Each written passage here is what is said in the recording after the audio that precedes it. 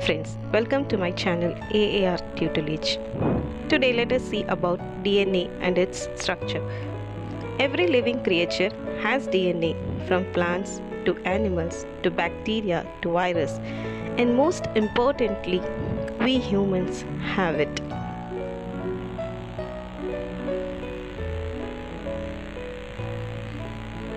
What is DNA?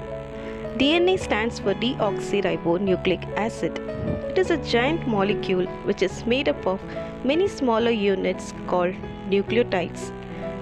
Do you know where does DNA reside in your body? Our body has billions and trillions of cells, and each and every cell contains DNA inside the nucleus.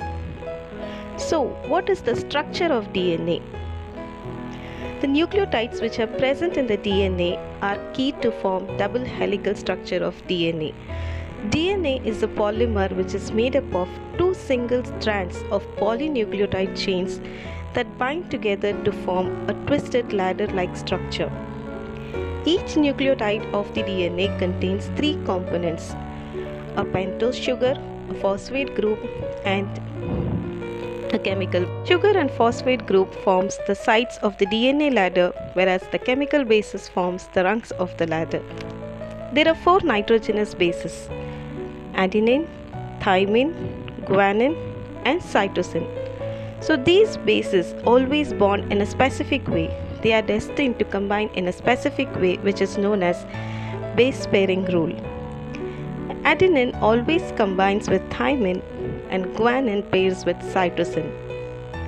So this double helical structure of DNA model was proposed by James Watson and Francis Crick in the year 1953. What is the function of DNA? DNA is responsible for carrying genetic information from parents to offsprings, and it also helps in protein synthesis. Thank you. Subscribe my channel for more videos.